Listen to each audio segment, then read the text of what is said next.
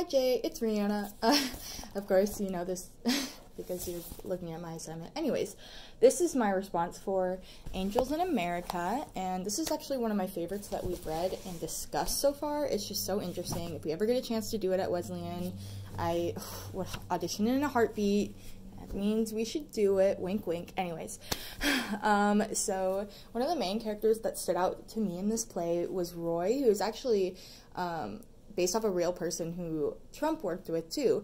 And so this character is a person who holds a lot of political power, but they deny the fact of them being a homosexual, and they die of AIDS and like literally deny it to their last breath. Then someone who ties very heavily into this character is Joe. Joe is kind of going through something very similar to Roy, except because he's he's married to Harper, but he has this relationship with Lewis, I believe. I think that's his name. I'm very bad with names. Anyways, but he literally sees Roy die denying who he is, and he realizes he doesn't want to do that, and he fully exposes himself to him. So, but then almost being too exposed, he goes back into his comfort zone. But yeah, and then also another person that's very heavily tied to Joe is Hannah, Joe's mom. And so there's one moment when Joe's on the phone with Hannah and he says, "Mom, I'm gay," and